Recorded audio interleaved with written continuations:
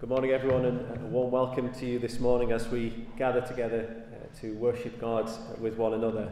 Just a few things for me to mention as we get underway this morning. First of all, just to say that we'll be in John's Gospel once again. We're going to be in chapter 7 this morning, looking at the last few verses of that chapter as we conclude the section about Jesus at the Feast of Tabernacles. Then our service this evening will be at 6 o'clock. We'll be in Romans once again, continuing with the next little section in Romans chapter 5.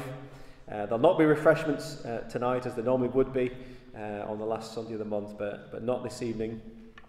And then in the week ahead, there's a few things to mention as well. The women's Bible study is taking place here at 8 o'clock on Tuesday evening. Then on Wednesday, there's the prayer gathering at 7:30. On Thursday, mums and toddlers at 10:30 and relate at 7 p.m.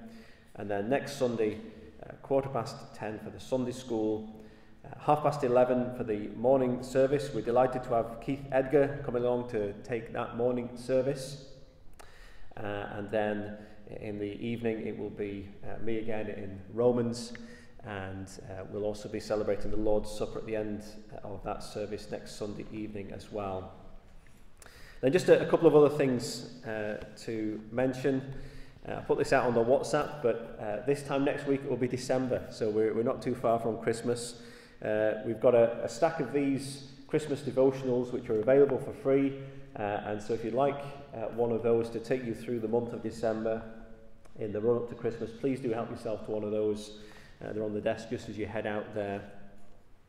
And then also next Saturday there is a conference that EMF are running. It's called From Ember to Flame, Revitalising Declining and Dying Churches, and that is taking place at Stranmillis EPC. There are leaflets of these around somewhere, so you can find them and have a look at them. That's next Saturday over at Stranmillis. Well, let me read some verses now from Isaiah chapter 55. Again, we've been looking at John chapter 7 recently, Jesus at the Feast of Tabernacles. And as we were thinking about last Sunday morning, there's that theme of water in the Feast of Tabernacles, the imagery of the water in the wilderness, fulfilled by Jesus, who gives the living water, welling up to eternal life. Let's think about that imagery now from the Old Testament in Isaiah chapter 55 as our call to worship this morning. Isaiah writes, "Come, everyone who thirsts, come to the waters, and he who has no money, come, buy and eat. Come, buy wine and milk without money and without price. Why do you spend your money for that which is not bread, and your labour for that which does not satisfy? Listen diligently to me, and eat what is good, and delight yourselves in rich food. Incline your ear, and come to me. Hear, that your soul may live." So we come to God this morning through his Son, Jesus, and by the power of his Spirit to hear his word, that our souls may live. And as we come to worship God, we're going to sing our first item of praise this morning. It's Psalm 110. And as you may know, this is just a wonderful psalm, one of the most important of all the psalms, because it's a psalm which speaks so directly about Christ and who he is. It's the psalm actually that is referred to in the New Testament more than any other psalm, because it so clearly points us to Jesus, who he is and what he has come to do.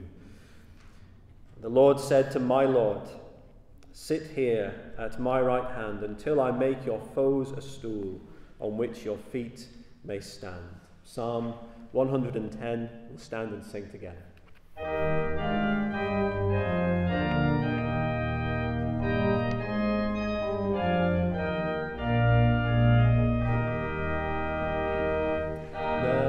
Said to my Lord, "Sit here at my right hand until I make your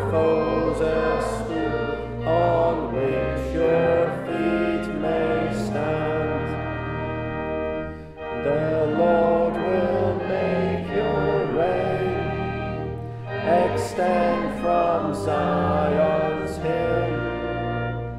With royal power you'll rule among those who oppose your will. When you display your power, your people flock to you. At dawn arrayed in holiness, your youth will come like dew. Unchangeably the Lord, with solemn purpose sworn, just like Melchizedek, you are a priest forevermore.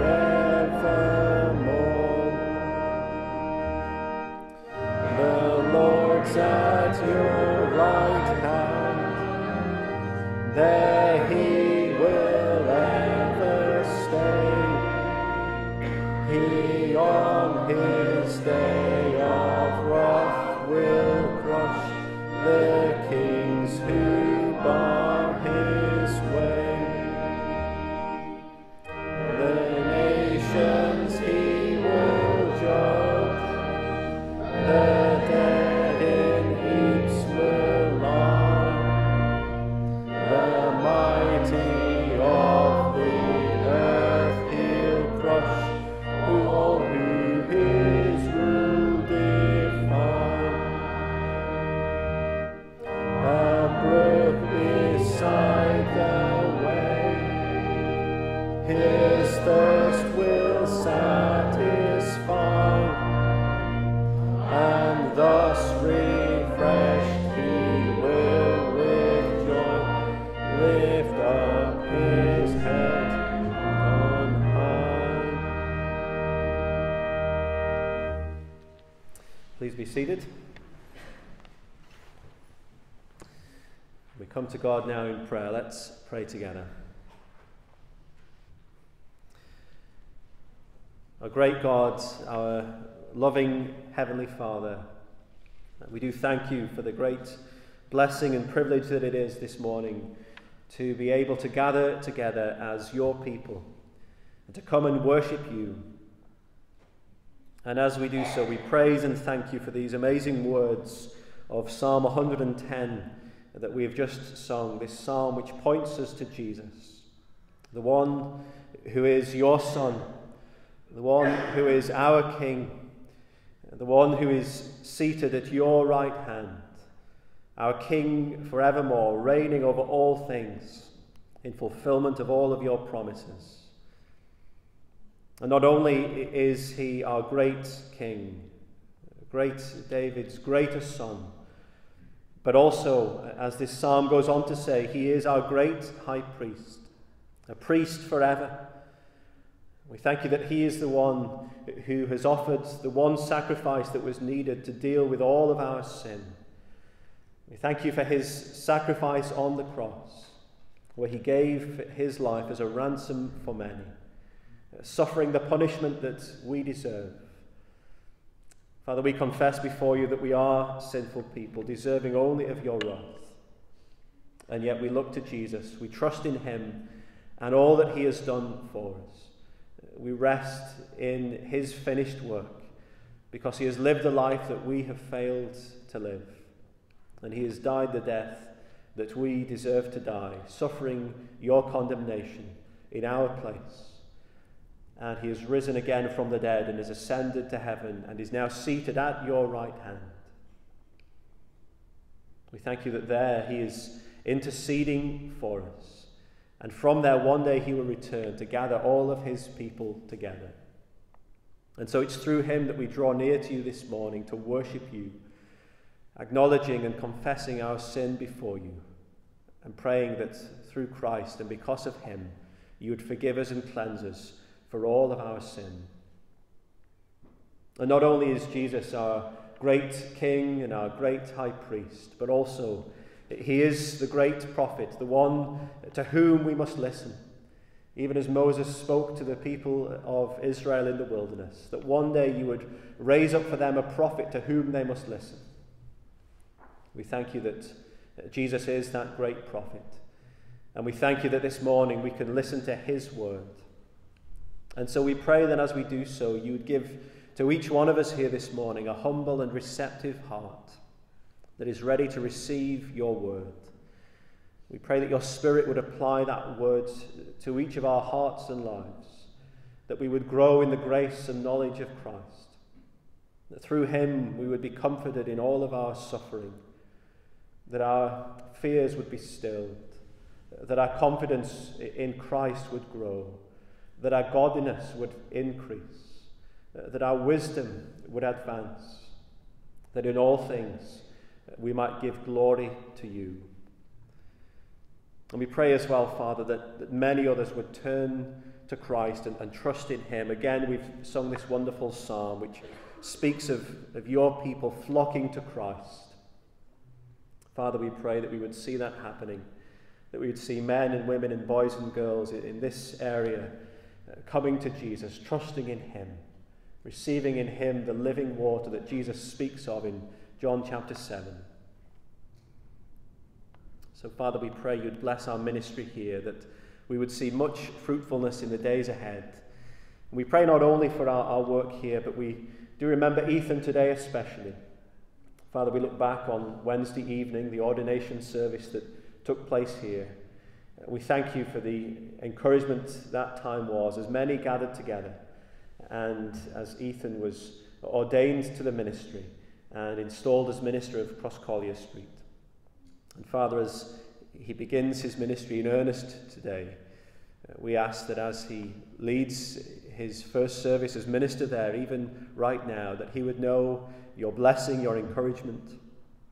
And as we thought about on Wednesday evening, Father, we pray that you would bring restoration and blessing and new life to the people in that part of Belfast.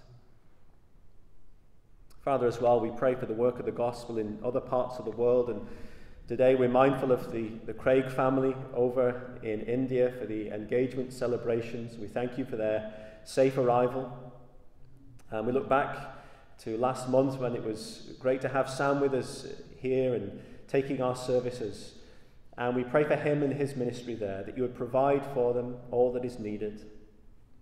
We know that they face much opposition and persecution. We pray that you would protect your people, and that even in the midst of that difficult context in India, that there be wonderful fruitfulness as your word is preached. Be with them today as they gather to worship, and may their hearts be filled with joy as they come to worship your Son. And would you build up your people there for your glory's sake. So, Father, we thank you for all these things, and all of this we pray in the strong name of your Son and our Saviour, Jesus Christ. Amen. Continuing with a few more words from Isaiah 55, we read, "Seek the Lord while he may be found. Call upon him while he is near. Let the wicked forsake his way, and the unrighteous man his thoughts. Let him return to the Lord, that he may have compassion on him, and to our God, for he will abundantly pardon." So let's sing together once again. We'll turn now to hymn number 107. And in considering Psalm 110, we've thought about how Jesus is our King and our priest, and how he's also our great prophet. And let's sing of those great truths concerning Christ now as we turn to this hymn. Jesus, eternal God, became the Son of Man. We'll stand and sing together.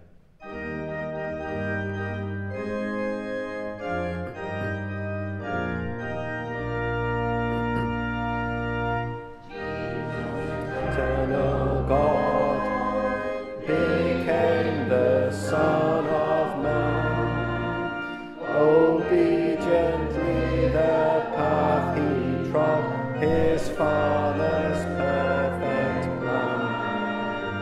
He came to make God He died to draw death's sting. He lives, the Lamb upon the throne, our prophet, priest, and king. Our prophet, he explains all we can know of God, for only he eternal reigns beyond created world. In ages long since gone, God spoke in various ways, but now has spoken by his Son. Obey him all your days.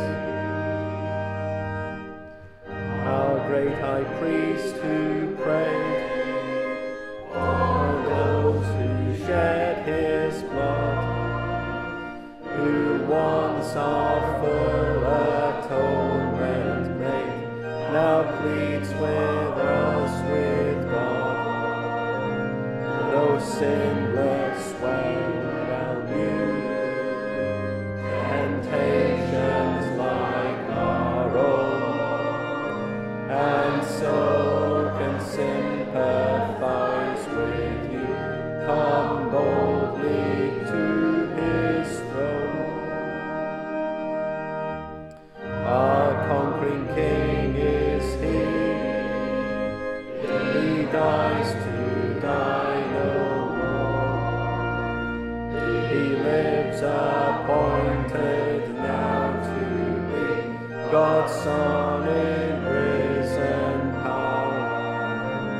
His kingdom has no end, to come yet present now, and all as rebel or as friend, one day to him will bow.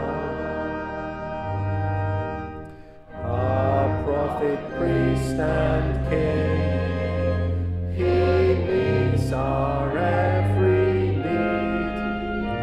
To him your lives and praises bring. This man is God indeed, to speak, to save, to reign.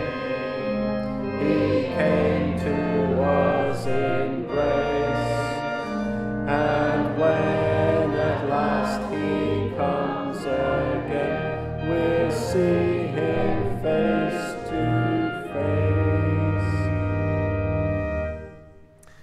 Please be seated. And if you have a Bible there, please turn with me to John chapter 7. And we'll begin reading a section now from verse 37. John 7, verse 37 and following. So let's hear God's word to us. On the last day of the feast, the great day, Jesus stood up and cried out, "If anyone thirsts, let him come to me and drink. Whoever believes in me, as the scripture has said, out of his heart will flow rivers of living water." Now this he said about the Spirit, whom those who believed in him were to receive, for as yet the Spirit had not been given, because Jesus was not yet glorified. When they heard these words, some of the people said, "This really is the prophet." Others said, "This is the Christ." But some said, "Is the Christ to come from Galilee? Has not the scripture said that the Christ comes from the offspring of David and comes from Bethlehem, the village where David was?" So there was a division among the people over him. Some of them wanted to arrest him, but no one laid hands on him. The officers then came to the chief priests and Pharisees, who said to them, "Why did you not bring him?" The officers answered, "No one ever spoke like this man." The Pharisees answered them, "Have you also been deceived? Have any of the authorities or the Pharisees believed in him? But this crowd that does not know the law is accursed." Nicodemus, who had gone to him before, and who was one of them, said to them, "Does our law judge a man without first giving him a hearing and learning what he does?" They replied, "Are you from Galilee too? Search and see that no prophet arises from Galilee." Well, we thank God for his word and pray for his blessing as we listen to his word, both read and preached today. I'm going to invite the boys and girls, please, to come and join me at the front here as we speak to them for a few minutes this morning.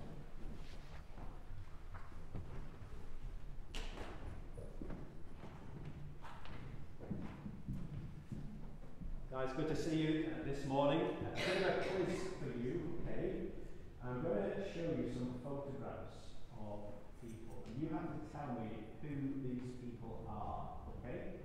But the trick is that there's only a little bit of that person's face in the photograph, so you can't see the full picture.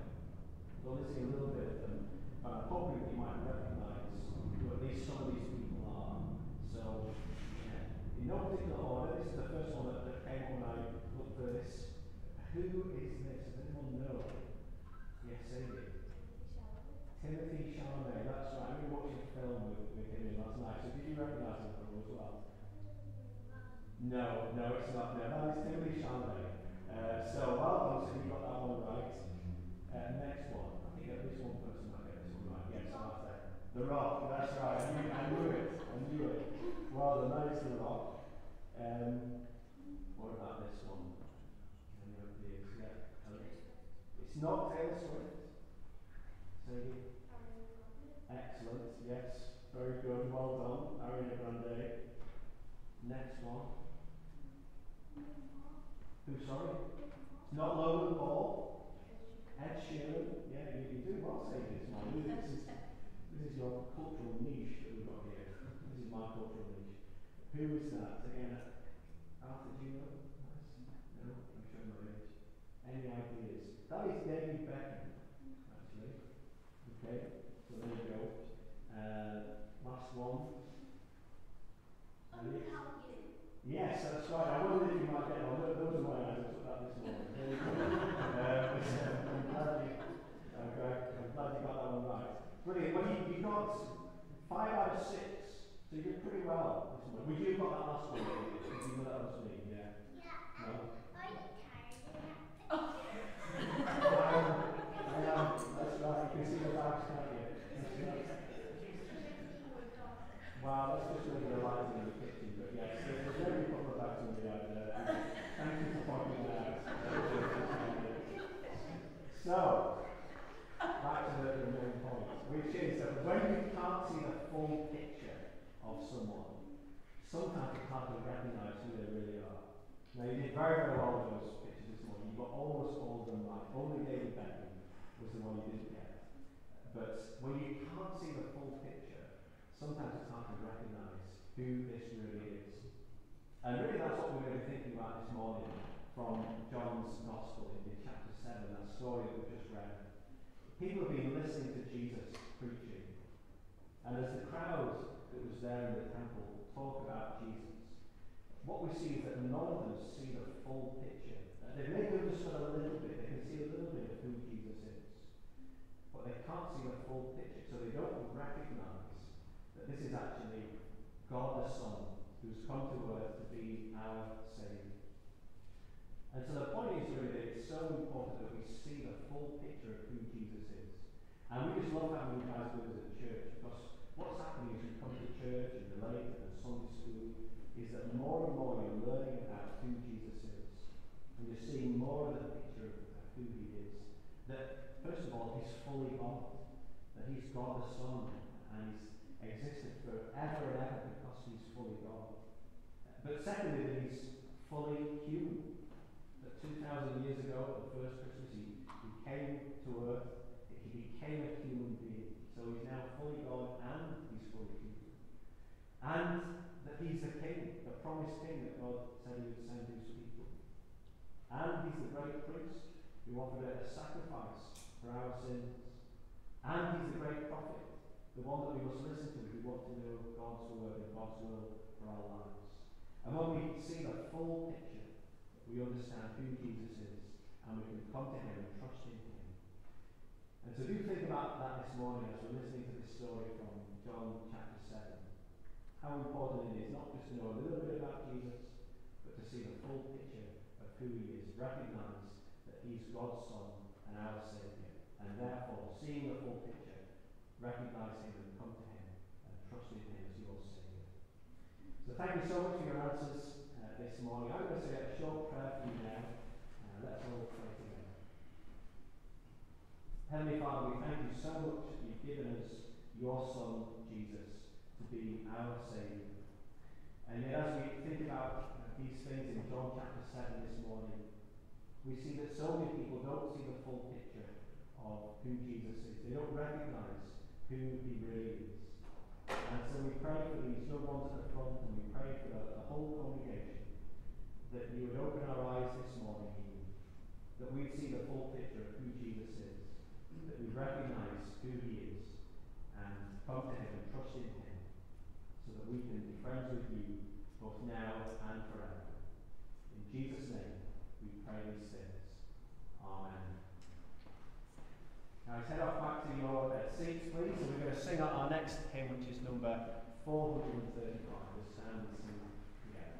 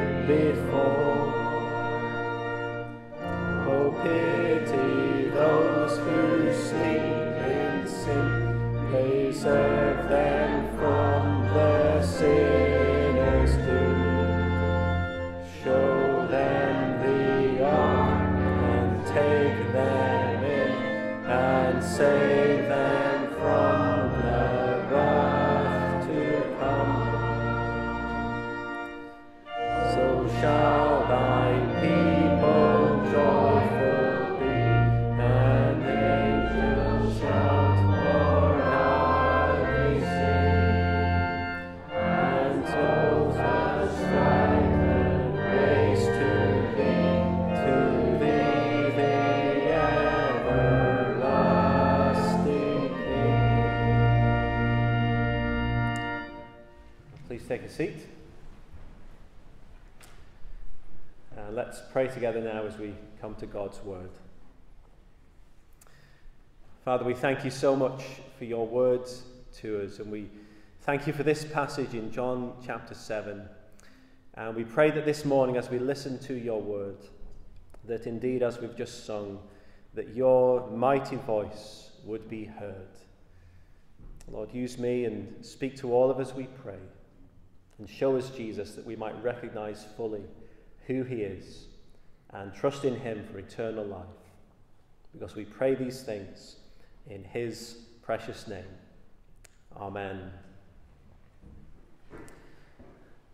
Well, please do have your Bible open there at that closing section of John chapter 7. And we're going to be looking at verses 40 through to 52 this morning. And last Sunday morning we spent our time looking at those wonderful words of Jesus in verses 37 and 38. And we saw that Jesus is the one who fulfills that symbolic imagery of water. That he alone is the one who can satisfy the thirst of our hearts. And so he calls people to come to him and drink by believing in him. And he promises to give his Spirit to his people, so that whoever believes in him, as the scripture has said, out of his heart will flow rivers of living water. Jesus says, if anyone thirsts, let him come to me and drink. Now you'll be familiar with the saying, you can lead a horse to water, but you cannot make it drink. And I know very little about horses, but in some way, people are just the same, aren't they? You can even lead someone to the living water that Jesus offers, but you cannot make them drink. You cannot make a person come to faith in Jesus. And indeed, there are many people who, hearing the gospel of Jesus freely offered to them, still refuse to come to him and drink. And the question is, why? What stops people from coming to Jesus in faith? And that's what this passage at the end of chapter 7 is all about. Throughout this great chapter, John has told us about the ministry of Jesus at the Feast of Tabernacles. And now in this concluding section of the chapter, he shows us two groups of people, both of whom, on the whole, refuse to respond to Christ's offer of living water. The first group is the crowd. Their response to Jesus is seen in verses 40 to 44. And then the second group is the religious leaders. And their response to Jesus is seen in verses 45 to 52. And with each group, there is a reason why they fail to come to Jesus and drink. They're led to the water, but they will not drink. And so let's look at these things. Why do people fail to come to Jesus? And here's the first reason: because of incomplete understanding concerning Jesus. Incomplete understanding concerning Jesus.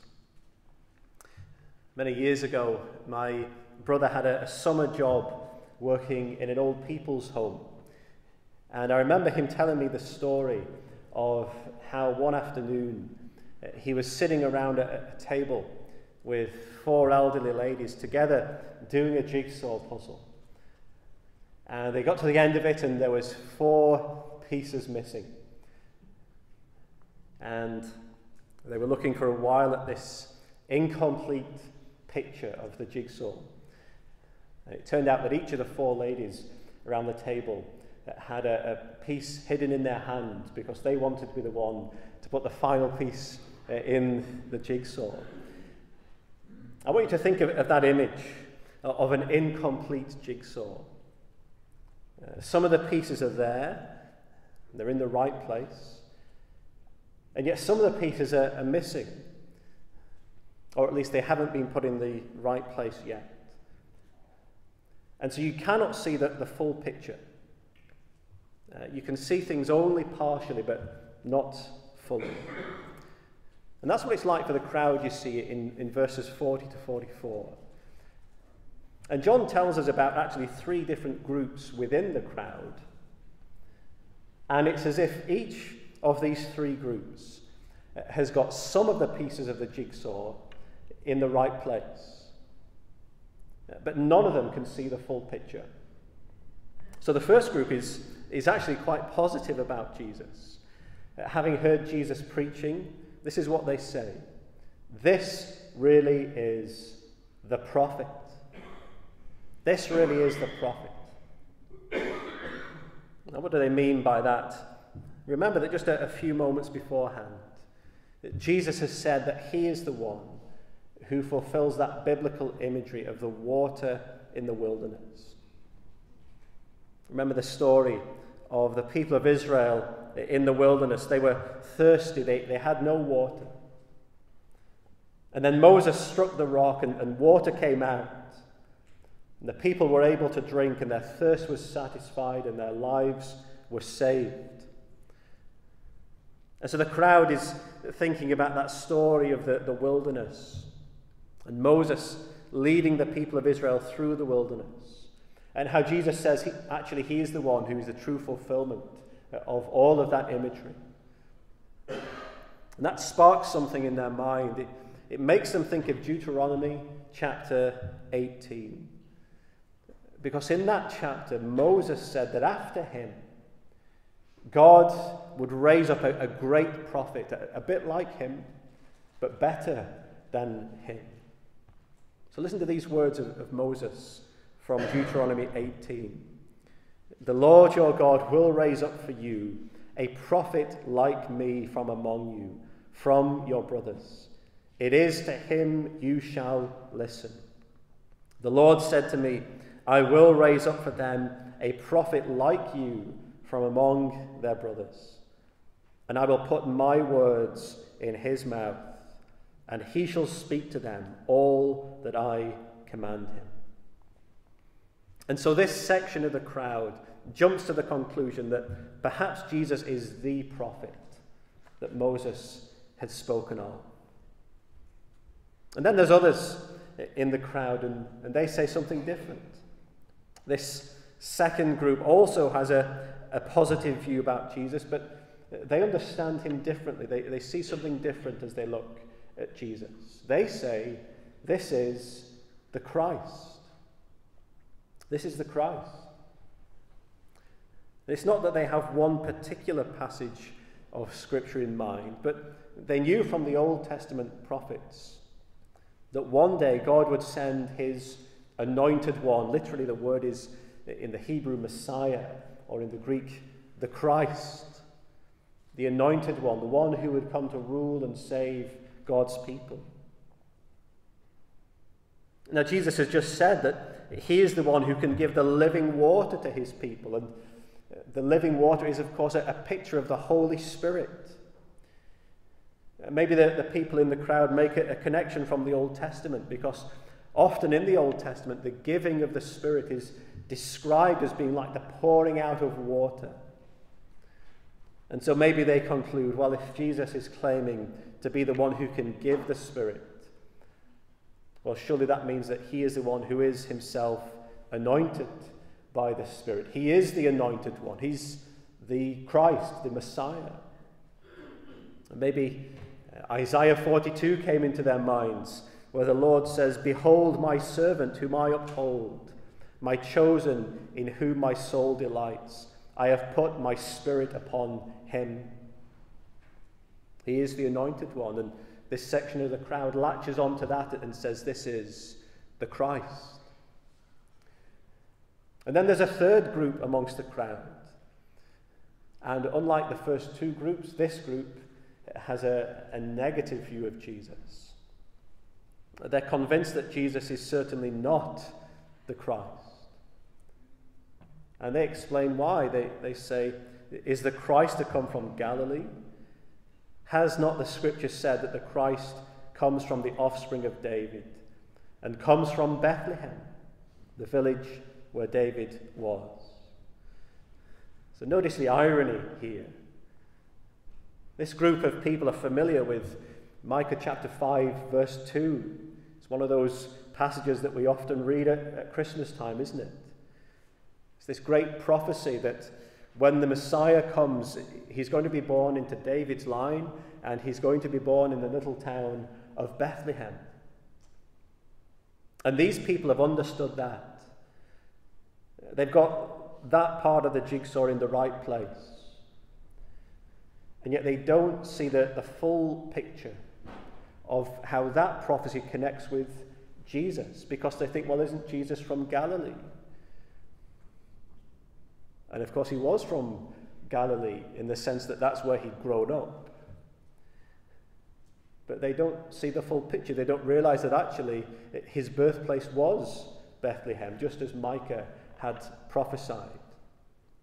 And so they don't see that this prophecy is fulfilled in the person of Jesus. And so John says there was a division among the people over him. Some of them wanted to arrest him, but no one laid hands on him. And you see what's happening in the crowd, don't you? It's as if all of them have got some of the pieces of the jigsaw in the right place, but none of them can see the full picture. That this Jesus is the great prophet promised by Moses, and he is the Christ promised in the line of David, and he was born in Bethlehem as promised by Micah. But the people in the crowd fail to come to Jesus in true saving faith because of their incomplete understanding concerning him. Now, it may have been the case that in time the pieces all came together for some of these people in the crowd that day, and their eyes were open to see the full picture, and so then they came to Jesus in faith.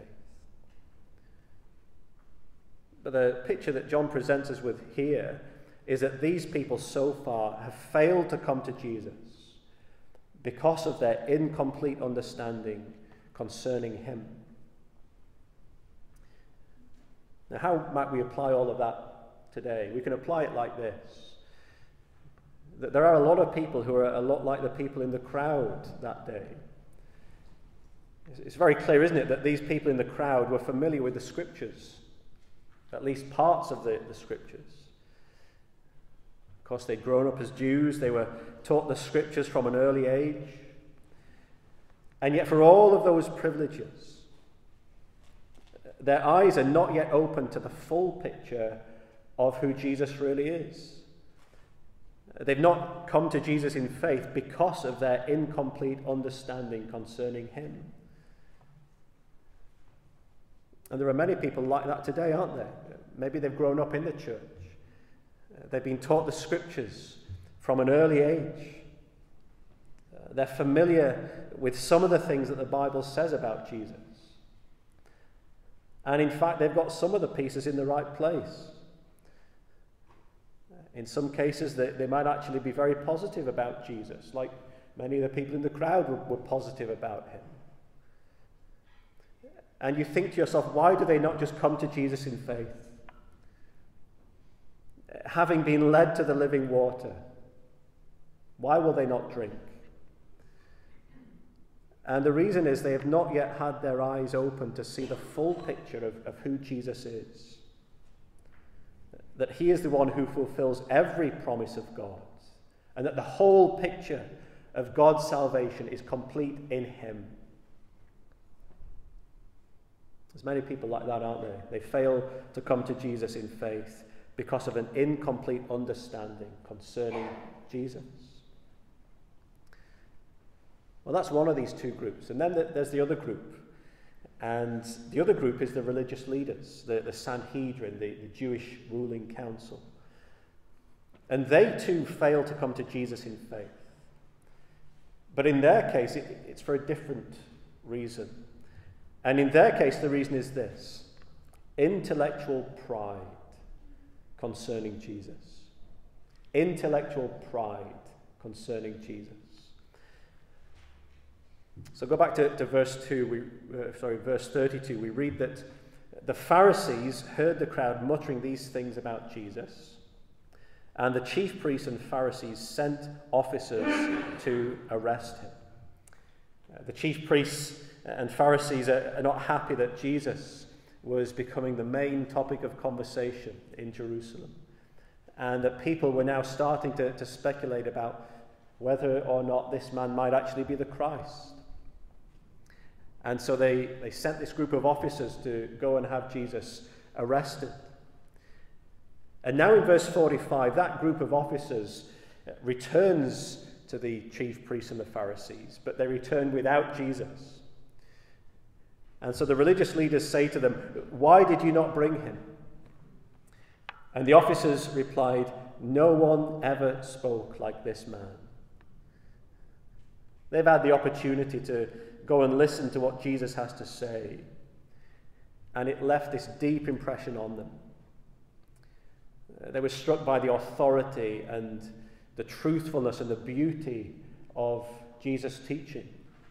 They'd never heard anything like it before. And they just didn't feel able to put a stop to it by arresting him. Even though that was going to land them in trouble with the Sanhedrin, they let Jesus go free. And of course, that doesn't go down at all well with the religious leaders. Look at how they responded to these officers. They say to them, "Have you also been deceived? Have any of the authorities or the Pharisees believed in him? But this crowd that does not know the law is accursed." And we can sum up their attitude towards Jesus as being one of intellectual pride. Notice that. Firstly, they say, "Have any of the authorities or the Pharisees believed in him?" And the implication is no one of any importance, no one of any social standing, no one with any level of higher education would really believe in Jesus. Now, of course, that wasn't true, because in just a few moments, one of their own, a man called Nicodemus, is going to speak. And we know that he became a true follower of Jesus. But that's what is claimed here, that no one who's got any real intellect would take the claims of Jesus seriously and therefore trust in him as their Saviour. And you see, it's intellectual pride concerning Jesus. And then they go a step further in what they say next. They continue, but this crowd that does not know the law is accursed. And again, the implication is this crowd of uneducated common people, they just don't really know the law. They're ignorant.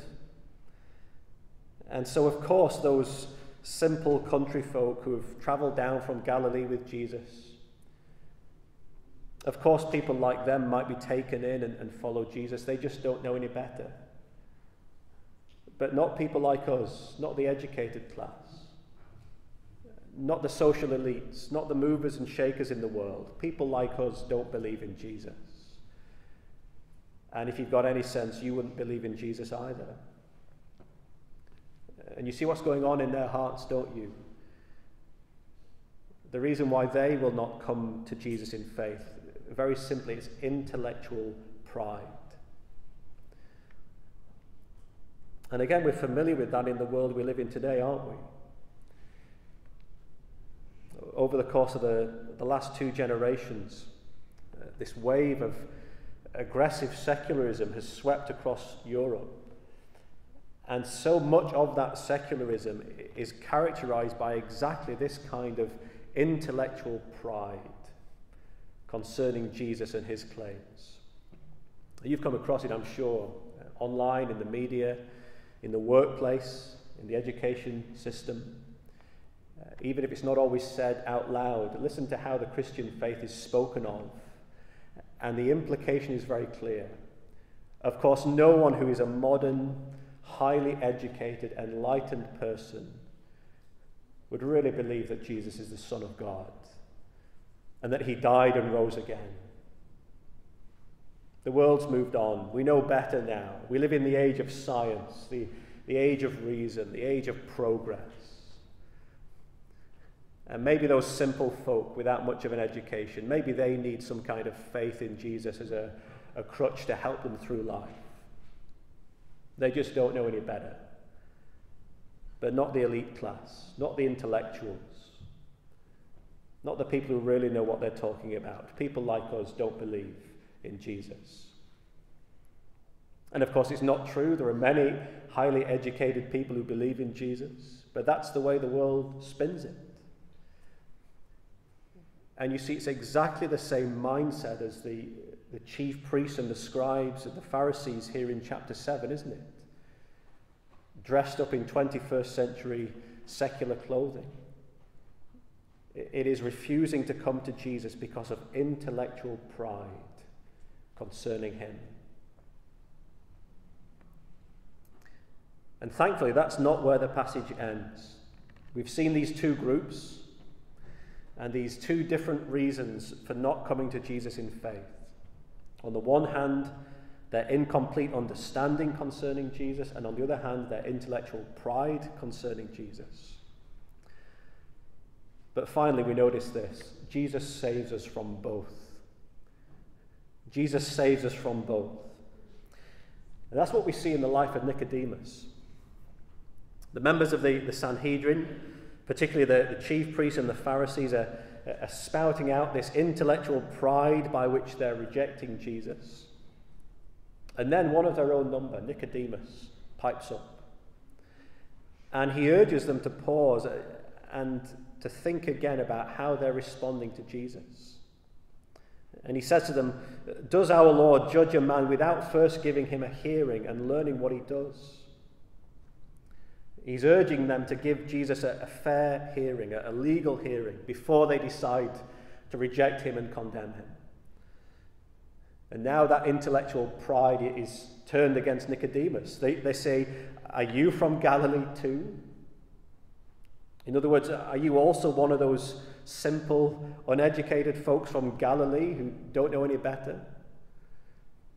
Search and see that no prophet arises from Galilee. But we know the full story of Nicodemus. We don't know if he was yet truly converted at this point, but we know that at some point he was. We know that Jesus saved Nicodemus. And what did Jesus save Nicodemus from? Well, amongst other things, Jesus saved Nicodemus from his incomplete understanding about Jesus. You know the story, don't you, from chapter 3. Nicodemus had come to visit Jesus, and as we listen into that conversation between the two of them in chapter 3, it becomes clear that what is stopping Nicodemus from yet coming to Jesus in true faith is that he has incomplete understanding concerning Jesus. Now, some of the pieces of the jigsaw have fallen into place already for him. After all, he's the teacher of Israel. He knows his Bible inside out. And so he's able to say to Jesus, "Rabbi, we know that you are a teacher come from God, for no one can do these signs that you do unless God is with him." You see, he's able to see some of the picture, but he doesn't yet see the full picture. His understanding is incomplete. And so when Jesus then starts talking to Nicodemus about the new birth, Nicodemus doesn't have the foggiest idea what Jesus is talking about. How can a man be born when he's old? Can he enter a second time into his mother's womb and be born? How can these things be? Doesn't yet see the full picture of who Jesus is and what Jesus gives to his people and how everything spoken of in the scriptures is fulfilled ultimately in him. And so Jesus says to him, "Are you the teacher of Israel, and yet you do not understand these things?" And the Nicodemus of chapter 3 would not have been out of place in the crowd in chapter 7, would he? Because he's hampered by this incomplete understanding about Jesus. And yet Jesus saved him from that. And Jesus also saved Nicodemus from his intellectual pride concerning Jesus. As John points out, Nicodemus was one of the Sanhedrin. He was one of them, as John puts it. He belonged to that group which, on the whole, was characterized by intellectual pride. And what is more, in chapter 3, he is described as the teacher of Israel. He is perhaps the leading authority on Old Testament studies in all of Israel in those days. If anyone has reason to be proud of his intellect, it was Nicodemus. And in chapter 3, we're told he went to see Jesus at night. Now, why was that? We're not explicitly told, but many would argue there is some intellectual pride going on there in Nicodemus's heart. He's a proud intellectual. He's embarrassed to admit that he might not actually have all the answers and that he needs Jesus to explain the truth to him. He's beginning to realize perhaps there's more to Jesus than he had previously assumed. And Jesus saved Nicodemus from both of these things. Jesus saved him from his incomplete understanding and from his intellectual pride. And Jesus brought Nicodemus to true faith in him. And that's why at this point here in chapter 7, Nicodemus sounds this note of caution. He says to his fellow members of the Sanhedrin, wait a minute, don't be so quick to disregard Jesus as if there's nothing you could learn from him. Give him a fair hearing. Now, was Nicodemus truly converted at that point? I don't know. Maybe he was. But without doubt, he was truly converted by the time we get to chapter 19. Because it was this man, Nicodemus, who, along with Joseph of Arimathea, took the body of Jesus from the cross and laid him in the tomb, demonstrating his belief in Jesus, even whilst his Saviour was hanging on the cross. And this story of Nicodemus and his coming to faith should be a great encouragement to us when we see those around us refusing to come to Jesus in faith. And in some cases, it's because of their incomplete understanding about him. And in other cases, it's because of their intellectual pride concerning him. And Nicodemus shows us Jesus saves people like that. He opens their eyes to see from the scriptures the full picture of who he really is. He humbles their intellectual pride before him. He grants them true repentance and faith. He makes them his own. And he can do the same for you if you've not yet come to him. I wonder what is stopping you from coming to Jesus. Is it your incomplete understanding of who Jesus really is? Is it perhaps some intellectual pride? You think that all of this talk about coming to Jesus in faith, it all sounds a bit simplistic. Only simple people will be taken in by it. Now, Jesus saves us from both of those things. And so whoever you are and whatever it is that is stopping you, come to Jesus now and drink, and you'll never be thirsty again. Let's close in prayer. Our Heavenly Father, we do thank you for these words of John's Gospel and how they display to us the nature of the unbelieving heart. And Father, we confess that by nature our hearts and minds are darkened. We're futile in our thinking. And we fail to see the full picture of who Jesus is, even though in our heads we may know the scriptures well. And by nature we're so proud. We're proud of our intellect. We think that we've got things figured out ourselves. And yet, Father, we thank you that Jesus saves people like that, people like Nicodemus. And so work your salvation in all of our hearts, we pray. Save us from an incomplete understanding of Jesus. Save us from intellectual pride before Jesus. And grant us true knowledge of him, that we might come to him by faith and be saved. All of these things we pray in our Saviour's strong and precious name. Amen.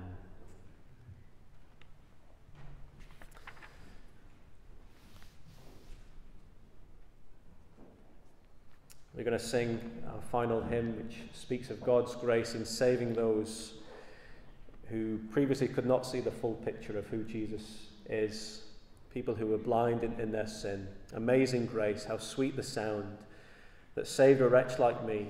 I once was lost, but now am found, was blind, but now I see.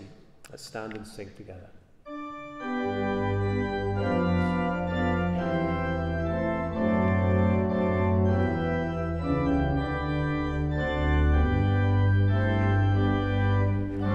Amazing grace, how sweet the sound that saved a wretch like me. I once was lost, but now am found, was blind, but now I see. 'Twas grace that taught my heart to fear, and grace my fears relieved. How precious did that grace appear, the hour I first believed. Through many dangers, toils, and snares, I have already come. 'Tis grace has brought me safe thus far, and grace will lead me home. The Lord has promised good to me, His word my hope secures. He will my shield and portion be, as long as life endures. And when this flesh and heart shall fail, and mortal life shall cease, I shall possess within their veil a life of joy and peace.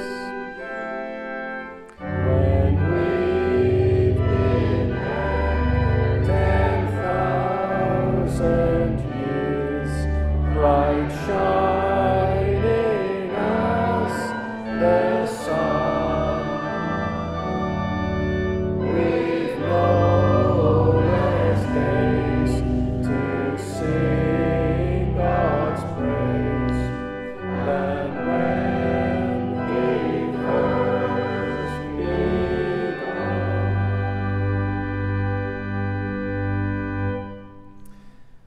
The Lord bless you and keep you. The Lord make his face to shine upon you and be gracious to you. And the Lord lift up his countenance upon you and give you peace. Amen.